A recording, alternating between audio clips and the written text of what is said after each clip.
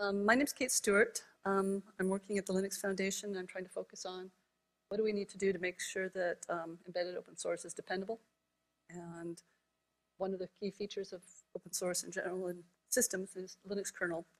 And Daniel German, professor at UVic. And Daniel, you want to just introduce yourself? Yeah, so I'm professor in the Department of Computer Science here at the University of Victoria. And just across the street from Seattle, I'm in Canada, British Columbia. And so I've been doing research on open source for a little bit more than 20 years. So one of my main goals in research is to understand how open source is developed and then trying to identify interesting aspects of the development, interesting practices that then can be documented and promoted. And for example, one of the, my team was one of the first to identify that code reviews done in the way that Apache and the kernel do are a very effective way of doing code reviews. And so we were the first to have a paper related to that, and now they are common and used everywhere. And so that's a little bit about who I am. I do a little bit of open source here and there. I maintain my own projects, and I also contribute most of the time drive-by contributions to open source. And as much as possible, I try to use open source in my own life. And so I'm a big proponent and a big user of open source also. Thank you. Yeah, back to you. So one of the tools we've been using is a project called Cregit. And this is looking at the Git commit history in the Linux kernel over the years. Cregit.linuxsources.org, anyone can go to and explore who's made which contributions, what's going on there, and so forth. But Daniel's been able to summarize the information behind, and we've been sort of exploring this data set as a way of understanding what's happening from a trend perspective. There are over 21,000 unique contributors that we've identified, and there's 33,000 emails associated with those 21,000 contributors. So it's a rather large data set. We've also done a little bit of work using the gender computer to try to map people's names to their gender, so we can start to look at some of the trends from a diversity perspective. We have been, since 2018, we've been doing manual verification as new people join the community. And some of the names are very hard to classify. If you guys have questions, since we're a small group, I'd like to make this as interactive as possible. But if you've got questions, feel free to just sort of raise your hands. But that's sort of what the background is behind the numbers you'll be seeing in the data. So one of the key things is the tokens and the evidence in the kernel persists. Every release is built on the prior releases, one way or the other. And actually, we can actually still find tokens in the source code repository from that very first release back in 1991. Currently, if you look at the whole size of the tokens for the kernel, there's 119 million tokens that make up the kernel today as of 5.14. And the portions, obviously, these are done by year rather than by release. So we've got everything sort of segmented by year base, and the Git commits by year. But the bulk of the new work is, last few years have showed that. So when you start looking, there's a lot of contributions in the last couple of years, and this year isn't over yet, so it'll probably be more by the time it ends. But as you can sort of see, all of these together make up what we're using today as a kernel. And so that's what we're using as the basis for the analysis. Now, the tokens do get replaced over time. When we first did some of this analysis last year, there was 2,964 tokens that were from that first commits back in 1991. It's gone down a bit. Some of the things are like, people clean up sections, people refactor code, things like that, and that sort of adjusts and changes things. Oops, that was interesting. But as you can see, it doesn't really register on the percentage, but it's still there. There's still traces of it, and it could be, semicolons, brackets, variable names, a couple of things like that. Some of the work that's going on in real time is actually touching some of this older code. prints and things like that, and then other parts where people are cleaning up the print structures and things like that. That's all very much of the impacts that we're seeing. But when you start looking, last year when we measured 2020, it was done again about the same time. And then we added, by the end of the year, there was over 12 million more tokens added into that 514 kernel. And so we're at about the same point again here. So these percentages are the ones you saw on that prior depth chart. But, we can trace back exactly where these pieces are. For people's quick show, do you guys all know what I mean when I say token? Raise your hands, or do you want me to explain that? Okay, I got. Thank you for the feedback. So, if you have a line of code and you parse it into, the compiler takes it, translates your code into machine language. The process of transforming from a line of C source file into machine language, it looks at every little element, syntactic element, be it a variable, be it punctuation, like brackets, commas, things like that. Each of those things is considered to be a token. And that is probably the lowest common denominator. So what this analysis has done with Cregit is basically look at working the analysis at the lowest syntactic element. You're doing git blame on the token level effectively. Because lines change, white space changes, things like that. The tokens are actually a more immutable concept for getting more precision on the analysis. So if you look at this by release, what's been happening in the last year is, and you look at back, all the way back, in this last release, we actually did see a record number of contributors on one of the releases. And there were various articles in LWN and other places about some of the analysis that was done. And, Linus has basically commented. So we sort of got curious about, okay, well, what's been happening across the space? And the part that I'm also interested in is what's been happening to women across this space, and what's been happening to the diversity. Because you can sort of see here, this line at the bottom is the women. And this is sort of, as you can see, it's been very slowly growing. And we were starting to see a bit of acceleration towards the end of 2019, but it was sort of looking like, I don't know if we're statistically significant or not, but nonetheless, it was sort of like, is it keeping up or not? So this was sort of the question we started exploring with the data to try to understand really what's going on.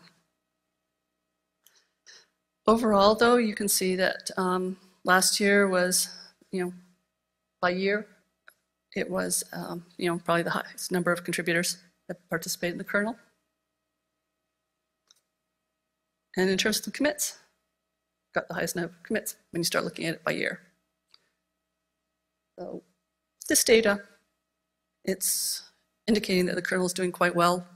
And given the fact that most of the community is virtual, and everyone's sort of can work remotely, I think that's been a large part of the success of, the kernel's been continuing to grow. However, there are some interesting factors there. So, Daniel, you want to take it over from here and just tell me when to switch the slides? Sure, I can continue talking, and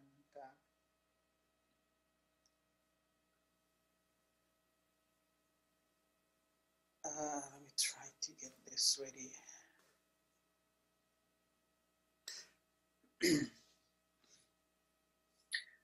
So one of the things that fascinates me about the kernel is just the number of, the sheer size of the project, the age of the project, and how it just keeps growing and over time. And so as a system, it's a very complex, very interesting. And so as a researcher, then I'm very curious about how it keeps working. And so as we were discussing before, so there's a very interesting trend in terms of the growth of number of contributors. Now, what's interesting here is that this is just the number of people. This doesn't take into consideration how much each one of them contributes. It just basically means that as time passes by, then the kernel keeps bringing more and more and more people. And who contribute. And in here, by contribution, we mean they are either the author or the committer of a commit. And we know that the kernel is a complex system, so it's not only the people who write the code, but the focus that we have at this point is of the people who are responsible for whatever is in their source code repository. We also know, so we have done a little bit of work before, that the kernel is not only the source code that exists in Linus Torvalds' repository. There are many other repositories that exist around the world and that might never synchronize fully with the rest of the repositories. So think, for example, of Android. So the people at Google probably have a repository of Android that is heavily based on the original one of the Linux kernel, but it lives on its own and it has its own entity, and it probably never fully synchronized again back. So this is the view that we have is a relatively restricted one in that sense. And but this is the core of the development team, and without these people, we would not have a kernel. Everybody's necessary, but these are fundamental for the success of the project. The number of contributors also correlates with the increase on the commits per year. And so we can see the two plots are relatively the same. And so as time passes by, the number of commits also keeps growing. So the kernels grow in terms of the number of files, the number of lines of code, the number of contributors, the number of commits, and that get into it. And so from the outside, you could assert that the kernel looks like a healthy environment. Now, one of the things I wanted to talk about was the impact of time, and especially because we have been in very interesting times for the last year and a half. So we wanted to see whether there was anything that looked significantly different from the way the development was.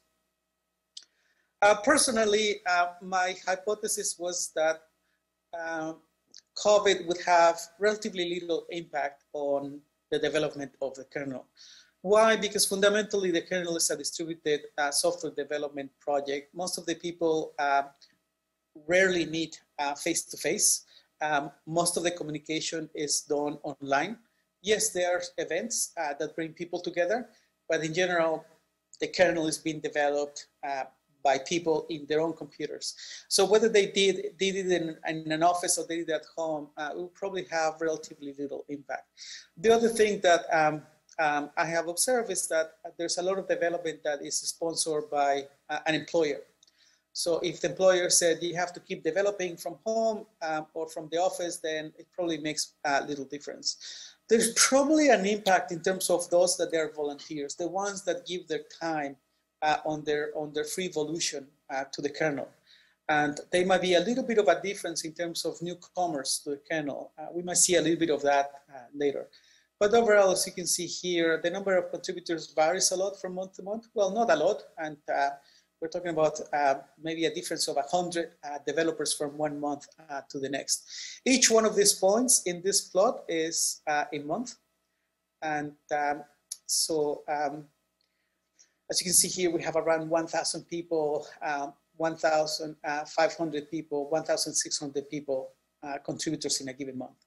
And here I plotted the number of them who we have identified as women. There's also a little bit of variability, but because there are fewer people, then the peaks and the valleys are smaller. But it's also interesting to see that this is essentially a growing trend, and it will take a long, long time before it becomes 50% at this rate, but it's a healthy increase over time. And so we're seeing around 7%, 8% of contributors who are women participating in the development of the kernel. Mm-hmm. One of the things that Daniel pointed out that I found fascinating, and it's obvious when you think about it, is August and December, there's pretty much always a drop in the contributors. Yeah, so I wanted to zoom in into the plot that I showed before. And so here is just the last 3 years, essentially. So this line here is January, this line here is January, this line here is January. And there's an ability that basically you will expect. And there is always a dip around December. So December people, in December people do a little bit less. And sorry, let me rephrase that. Some people do not contribute in December, and then some more people come back in January. September, October,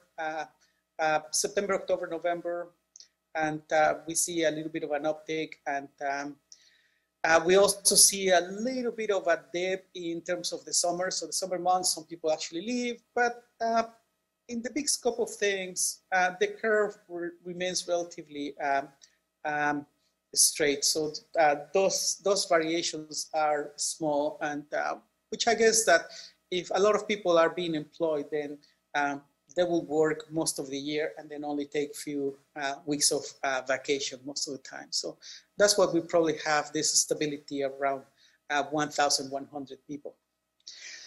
Women kind of so few of them to really see any kind of seasonal variation. There is still a little bit of a dip around December, but not that much. And there's nothing really to make a strong conclusion with respect to this. Yeah. So these numbers are about contributors. So these are a number of people who at any given month, they have contributed to the kernel. And this is commits. And commits are a little bit of a tricky measure because not all commits are created equal. We might have a huge commit that has a lot of work that took a lot of time to be developed, or we might have just a small change which was just change a comment because the comment had incorrect grammar. We see both cases of commits, and so each one of them individually is different. What is interesting is the overall trend more than the specific peaks and valleys. And as you can see here again, so there's a healthy growth in terms of that, and then there's seasonality, but it's kind of harder to see because the variance is so big between one month and the other. And we can see it also here with women. There's a lot of variability at any from one month to the next. And I guess if I'm a developer and I'm tasked to do a job, this month it might require one commit, the next month it might require 3, and the one commit might actually require more hours than 3 commits. So it's always a tricky metric to use. This is again zooming in just to actually see what is going on, and as I said before, just a lot of variability. So not very useful to try to make a strong assertion of what's going on. And these are the COVID bonds. As you can see here, in terms of commits, it's relatively flat. And from 2018, 19, and then in 2020, we have way more ups and downs.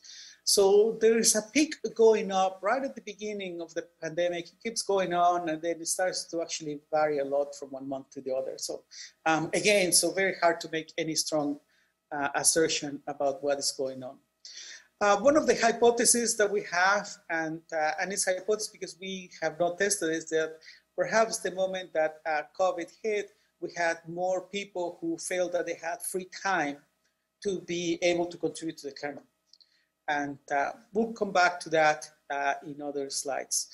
So that might explain why suddenly a jump in terms of the number of commits and contributors during those months. Just tell me next, Daniel. Now, go ahead, Kate.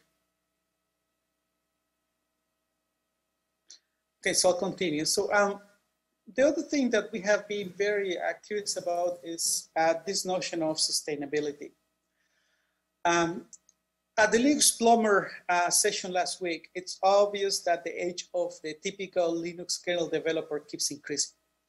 And there are people like me that they're middle-aged or even older who have been contributed to the kernel for a long time. Those are the people who have the reins of the project. There's a lot of young people too, and but from an outsider point of view, it's clear that the older people are the ones who are in charge of the project. We can see that in the age of Linus Torvalds, Greg, and many of the main maintainers. And so this actually plots the median months of experience. So let me try to explain this a little bit. So at any given month, so let's say January of 2010, this basically says that 50% of the developers have contributed less than 16 months, and 50% of the developers have contributed for more than 16 months. So the median essentially divides a population into two chunks, the ones who are above and the ones who are below.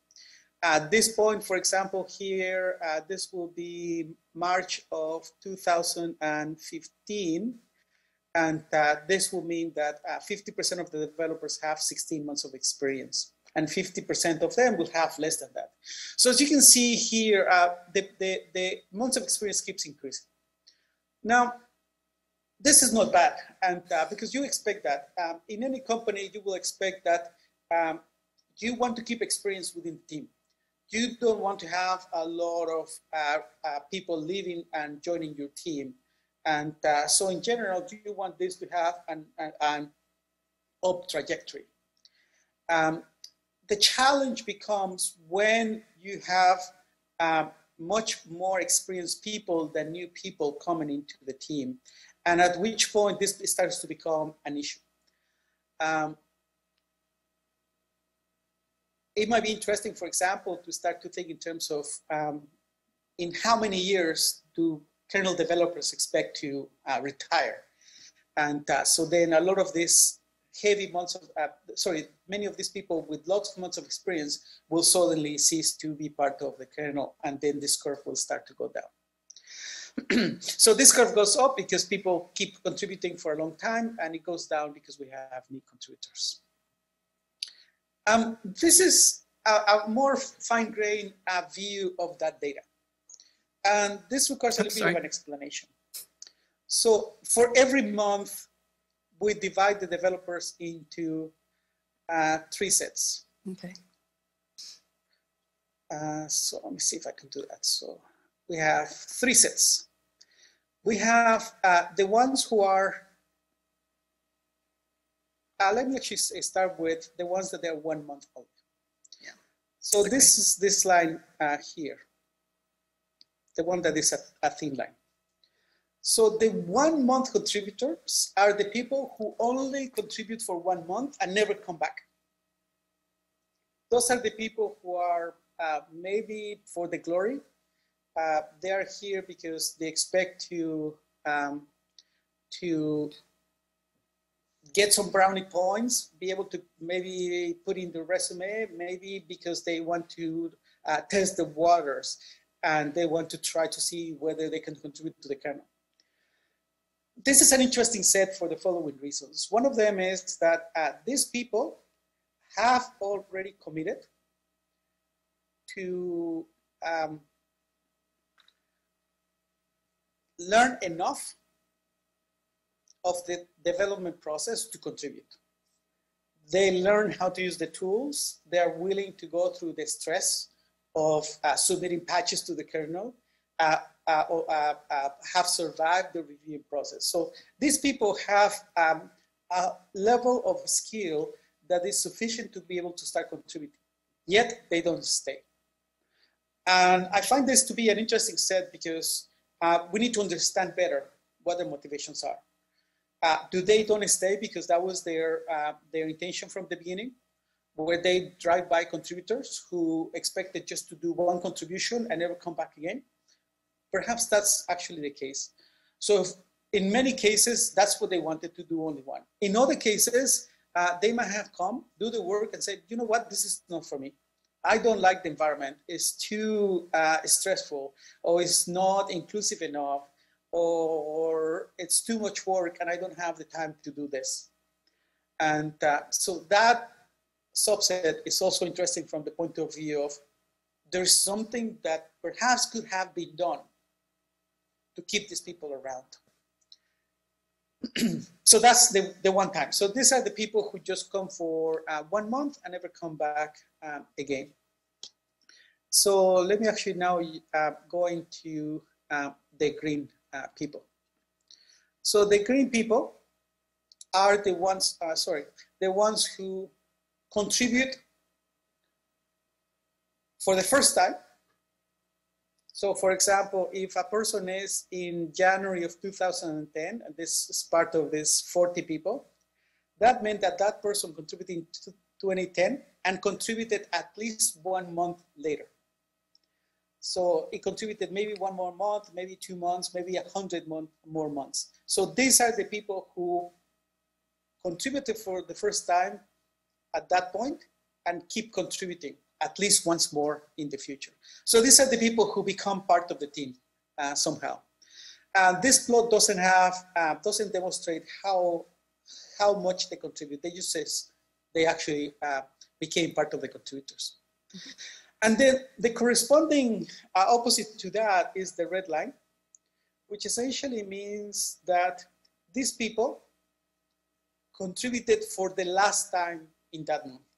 So if a person is part of this, let's say 26 people, the red one, it means that in January 2010 was the last time that they contributed.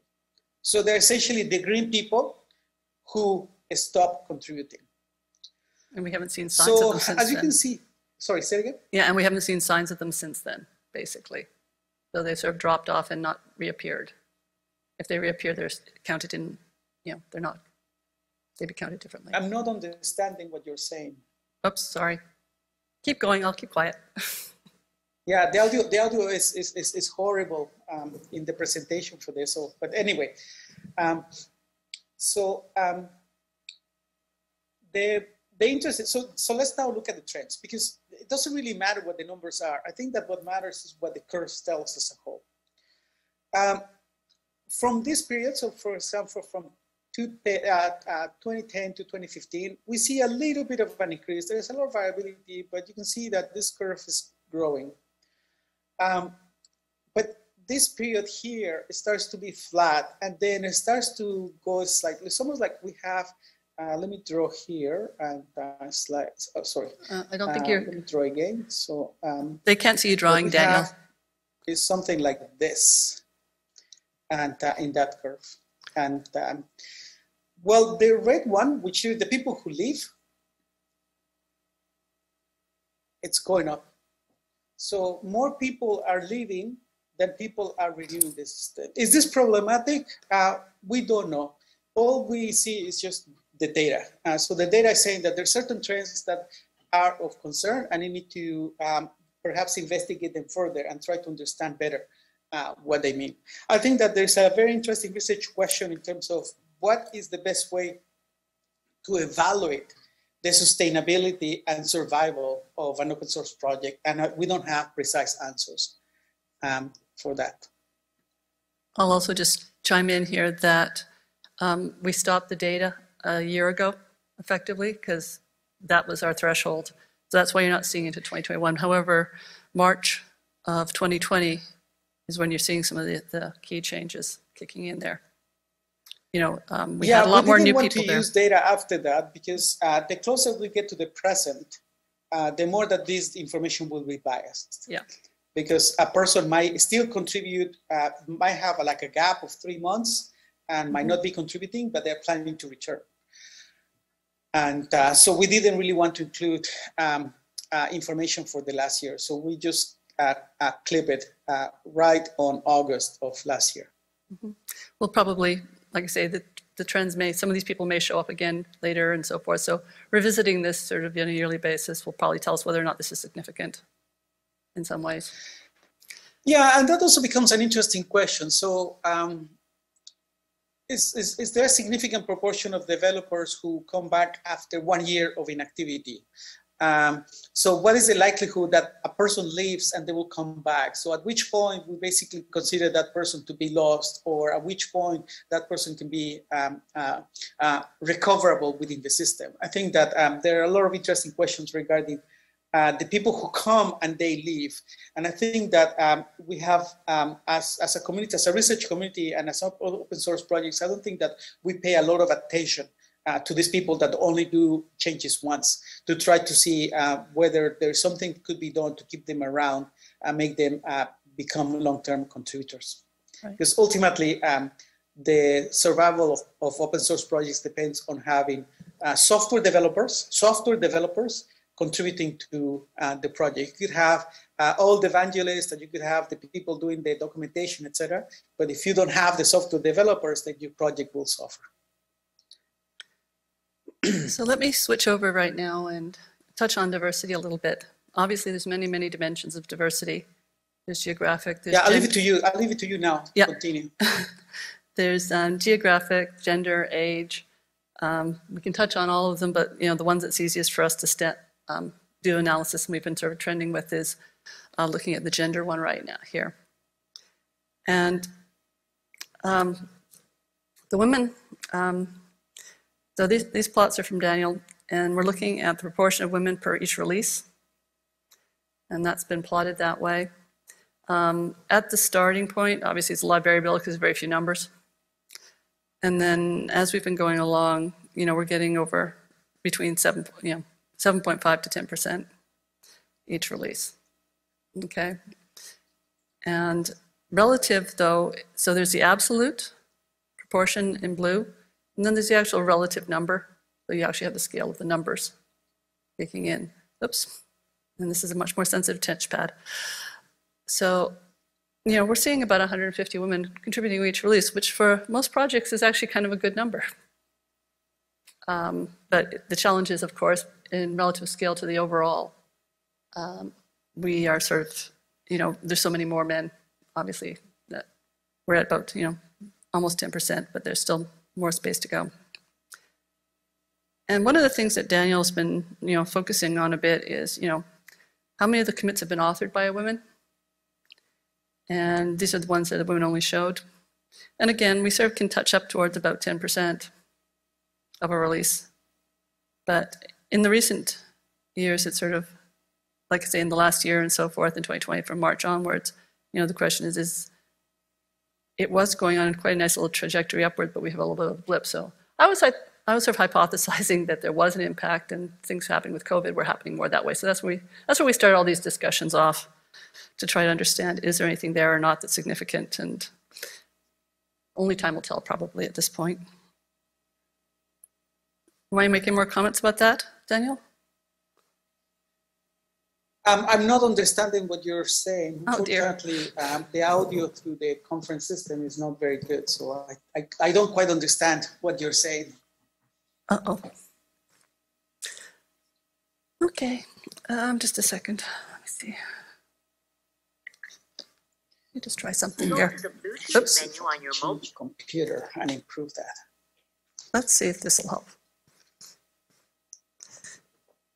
Does that make it better? Or no? Yeah, it sounds a little bit better. Okay, it was on the other side, that's why. So I was just basically commenting, we can't really tell after March 2020 whether that drip is significant or it will be continuing on the upward trends eventually. Data's too young at this point. Kate, sorry to interrupt you.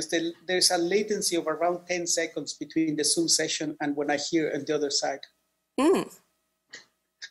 Lovely. So I cannot actually talk to you. So what I hear here in Zoom is very different than when I hear there. So if I respond to the questions there, it will take around 10 seconds before you hear me. Okay. Okay. So awesome. I'll just keep it here. So because otherwise. Okay.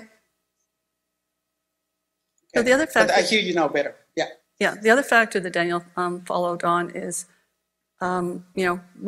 focusing on women who commit others' code. I mean, sort of an indicator of seniority in the kernel. They provide, commits, they provide guidance and so forth. And the interesting challenge is we only have 17 women who've ever done it out of the 701 contributors, about 2.5%. So while overall, in terms of developers, we're sort of seeing 75 to 10%. The maintainer type of, or those who are basically in the pipeline for commit and so forth, is only about 2.5. So the challenge is going to be, how do we start bringing that pipeline on board? And some of it's going to be a function of, time and what motivates people to sort of start to step up to do more of these type of maintainer roles. And certainly the maintainer shortage is a well-known problem, and there's a reasonable pool of women here potentially that might be, if we can figure out the right motivations, help this problem along. And then there's the commits by the non-author emerges, and then again, women only are being shown.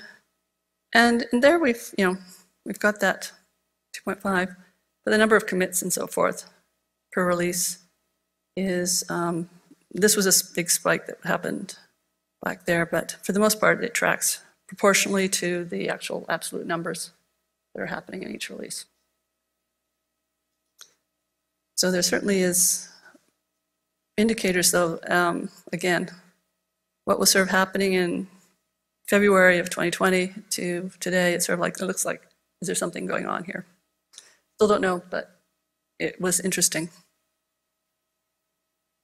Any comments you want to say about these, Daniel, before I go on? Yeah, so I think that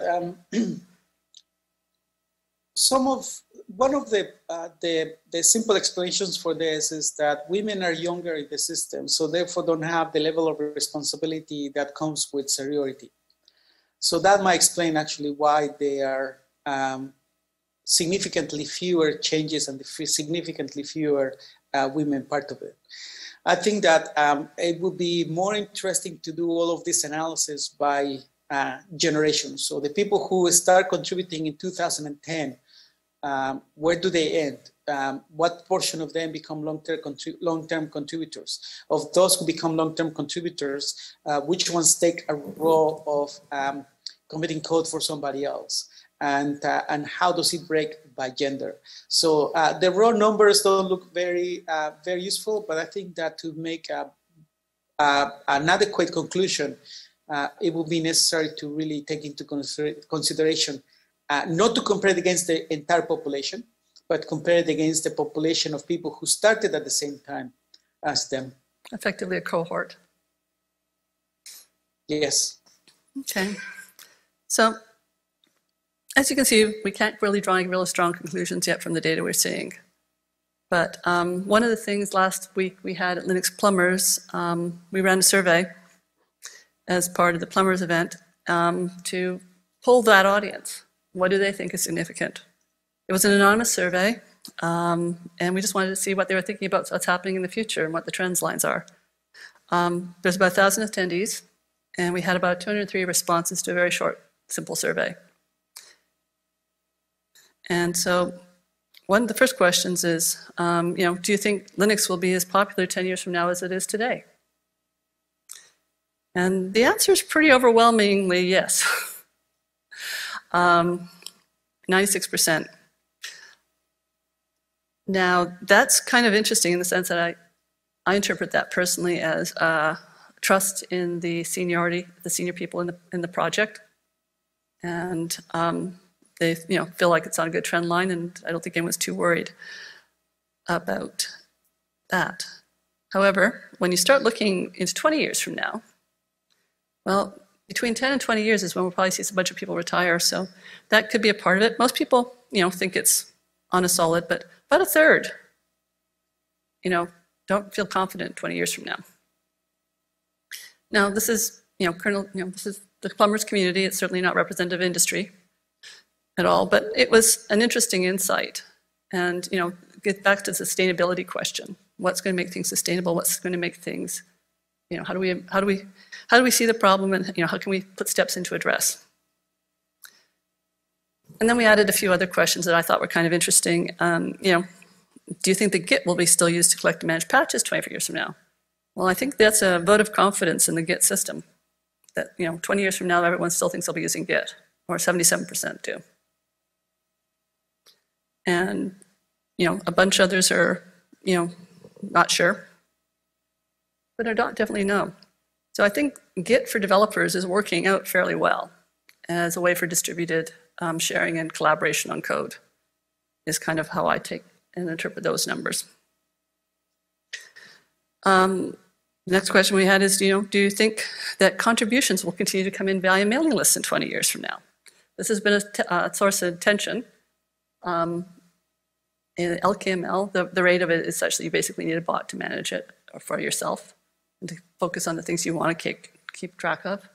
And that workflow is pretty much baked into the whole kernel repositories.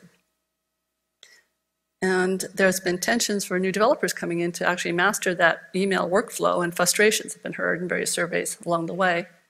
And so I think that's starting to show up in here. That, some people are, 25% are saying yes, it will be. Others are saying no. Others aren't sure. So the email workflow, is something possibly that, it's being under discussion at the kernel community multiple times, and probably will continue to be under discussion as, people age, and as the generations age, the senior developers who are very efficient with it, the new ones are probably less so. So trying to figure out, is this an area that we should be focusing on with the, from the development workflow perspectives, I think is things that get talked about at the Maintainer Summit. We'll probably continue to get talked about at the Maintainer Summit for the next 10 years until we figure out something that makes people effective and happy. If you're contributing to other open source projects and they're on their GitHub or GitLab, the interfaces are a lot easier for a new developer to come by, put a contribution in, and to, participate. So that was sort of an interesting trend. And then the other question, because of last week, all the Rust talks that were done, and the security aspects and the safety aspects is, do you think that the links will remain fully, primarily implemented in C? And 43%, 44% said yes. But we had about a third saying no. And there's a lot of really good discussions going on in with Rust, and how can we make the security of the kernel safer. So I guess to wrap it up, conclusions we've got so far is, pretty much the kernel is vibrant, active, and it, remained fairly resilient with the challenges implemented by COVID-19. There's no really statistically significant slowdown that we can, trust at this point, and there's possibly even an increase from the numbers you were seeing at the start. The trend lines are up. There's more commits. There's more contributors. We're hitting these new milestones all the time, but some groups are being impacted, but we can't be authoritative. Potentially, like I say, the women may or may not have, quite frankly, been impacted. There's fewer women that came in. That line was flatter over the year, but ask me in 2 years' time, I'll probably be able to be a bit more authoritative. However, the sustainability focus is important. As we transition the current leadership, as people age and retire and get tired of working on the kernel, making sure we have a diverse pool of new contributors and to keep things vibrant going forward. And part of doing that is to really understand the motivations for the new contributors and, what is going to motivate them to stay, contribute, and be effective in the community, since we all have depended on it. And that is pretty much what I had for you guys today, and what Daniel has been sharing with some of the things that we sort of talked about through the course of the year and discussions on these types of topics. But does anyone have any questions?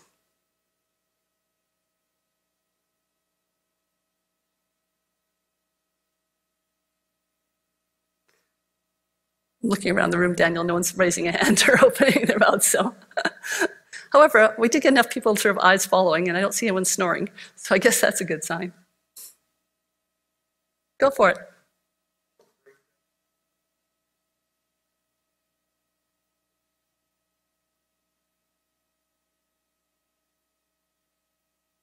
Not that we've been able to tell from the numbers yet. Like I say, we were seeing a lot more, but it's hard for us, like most of the corporates went remote, so there's no real data to let us see that.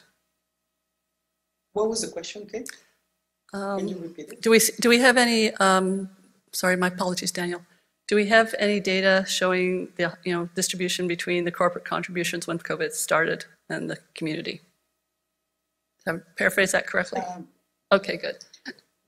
And we really didn't do any analysis there. And that's something Yeah, I was going to mention that that's something that we want to look at, and there's a little bit of threat to validity because sometimes people use a public email address. We see a lot of contributions from Gmail, and but it's obvious that there is influence by the organizations. And in fact, my personal opinion, and this is more hypothesis, is that the true survival of the kernel doesn't depend on volunteers who join the kernel, but it depends on organizations who join the kernel and put developers to work on the features that the companies require. So the true agents that control the future of the kernel are not volunteers, but are companies who have a vested interest on the survival of the kernel.